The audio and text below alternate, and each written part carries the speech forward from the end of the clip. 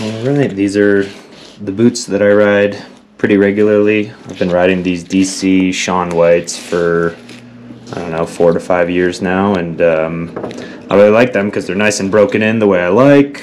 You can see I've done a lot of repairs with like shoe glue and just, I like to ride really broken in boots, so that means you kind of have to know how to repair them. And now I've got a BOA cable that's broken here, and actually if you look closely, these are 2 different dials, because yeah, maybe like 3 years ago one of these dials broke and I had to replace it, which is actually not the easiest thing to do in the world, but luckily if you go to BOA and you tell them what kind of boot you have, what kind of dial you have, they send you warranty kit replacements.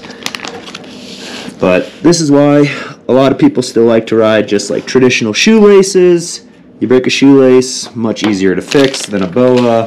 But I just really like these boots and how they've broken in over time, so I like to keep my gear as long as I can. But yeah, this BOA, so the dial spins that way. Now to get it off, there's a little slot here that you can fit a screwdriver in, and then once that's done, you kind of got to get a hold of this toothy section, and you actually want to spin it to the right, and if you release the clips in there, spin that to the right, this whole thing pops off.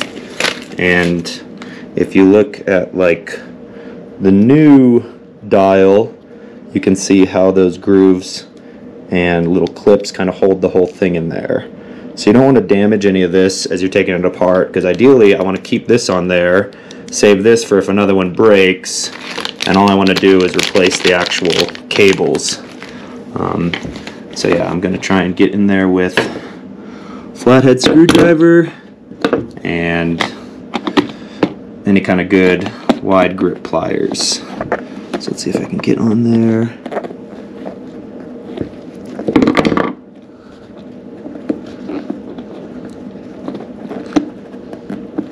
So yeah, I think those pliers will grip that pretty well.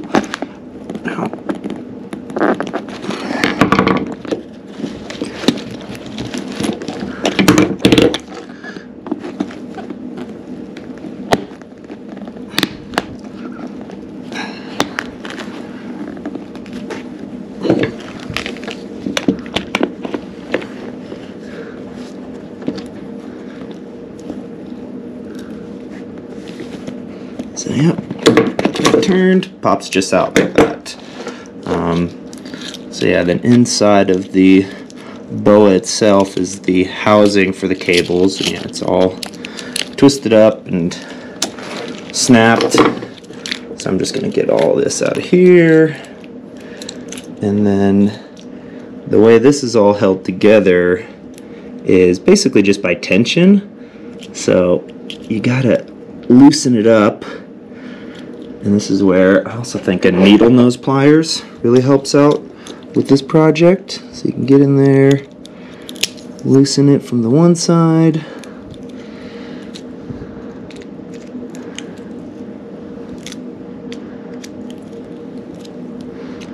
alright, getting all that old cable out of there, and then send it back through the other direction.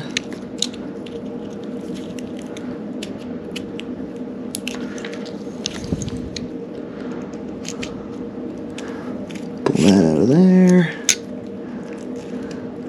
Alright, so that's a little frayed, so I'll probably want to just straighten this side out. Pull that through. There's one of the old cables. And then yeah, kind of same thing on this side. You just push that through.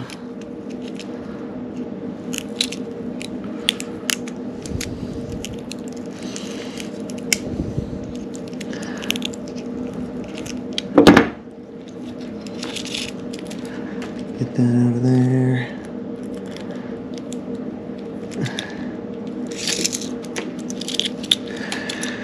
And yeah. So there's my old broken cable, but yeah, the tightening mechanism itself is still good. So So now, got a new cable. And on these boots, there's two cable systems. There's one here for the top, and then the side one here is for the bottom. So it's kind of nice that it's just this section that needs to be replaced.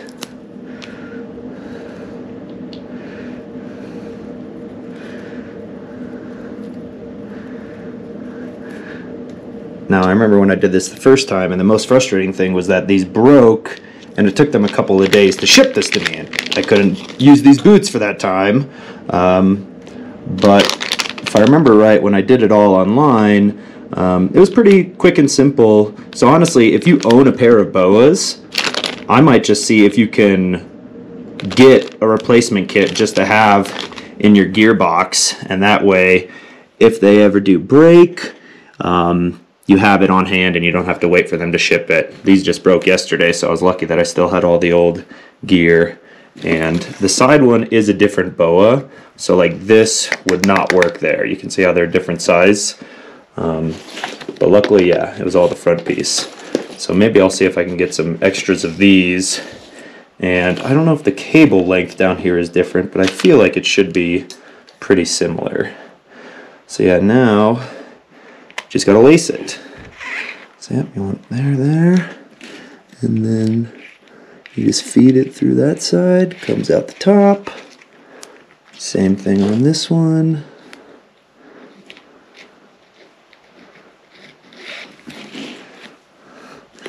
Alright.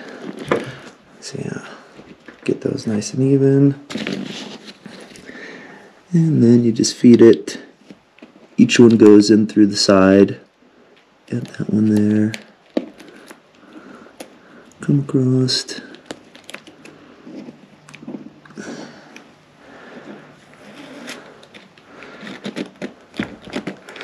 Alright. Now, the last time I did this was one of the trickiest parts, was re-feeding it through the actual tightening mechanism. And this one's kind of old, so it's hard to see the actual red dot, but there's like little indicators on the BOA itself that kind of show you where you want to feed each cable from each side, to kind of start in there where the red dot is. So it goes in that way, loops back from where you started, and then there's like a little notch where the very tip of the cable will go. And once you do all that, get it tight, it just holds. So we're going to try and keep the old one on there. And I don't think it particularly matters which cable goes in which side. You just always want to make sure it's kind of going in where that red dot is. So yep, there goes one side. Then back through the other.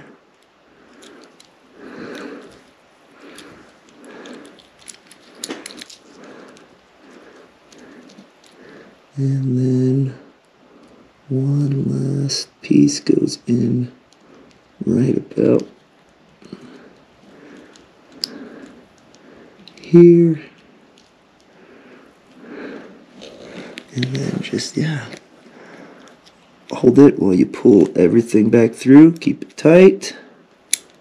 And yep, maybe the needle nose will help me here.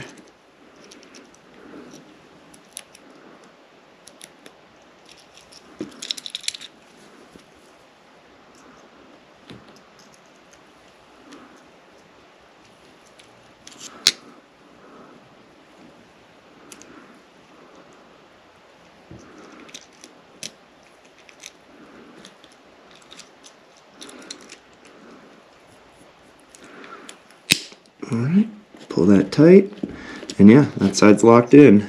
So now I'm going to kind of make sure it's nice and straight. Alright, now we just got to do the same thing, but from the other end.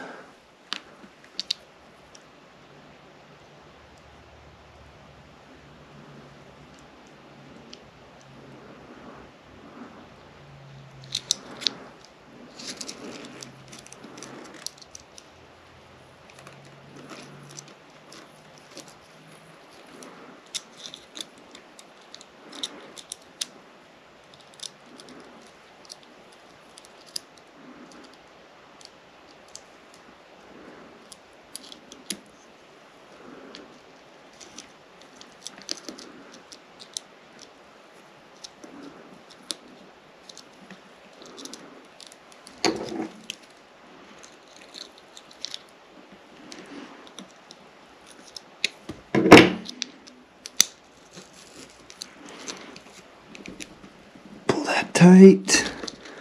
All right, now those are locked in place.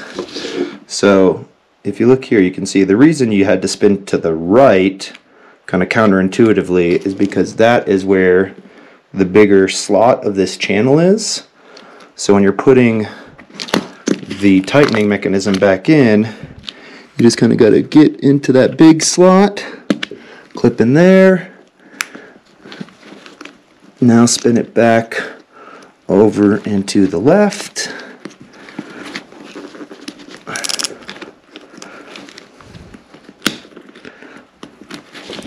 Try to get the pliers in there again.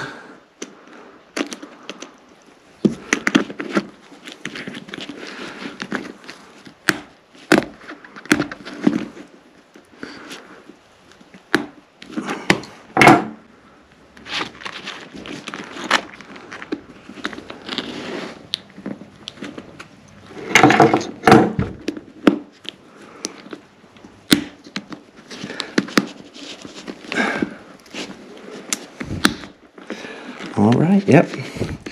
So got that tightened in there. Feels like it's locked in.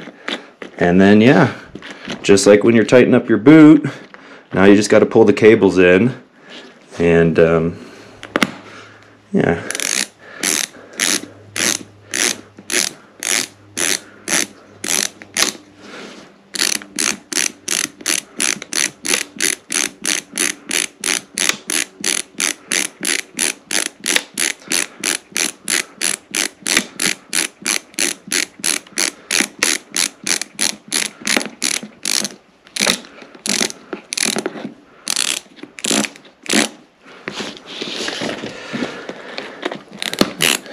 And there she is. So yes, a little bit more complicated and much more of a hassle than relacing traditional snowboard boots. But if you know what you're doing, you have the right tools, you have the right kit, you can ride BOAs for a lot longer than people think. And yeah, it just helps you save money. I haven't had to buy boots in 5 years, and yeah, I'll keep gluing and repairing these until the wheels fall off, basically. So I hope you guys like that one. A little different than the usual videos I'm doing out here, but if you guys want to see more of my gear repair and kind of how I keep and maintain my snowboard and stuff, let me know and I'll do more of these. Alright guys, I'm gonna go snowboarding.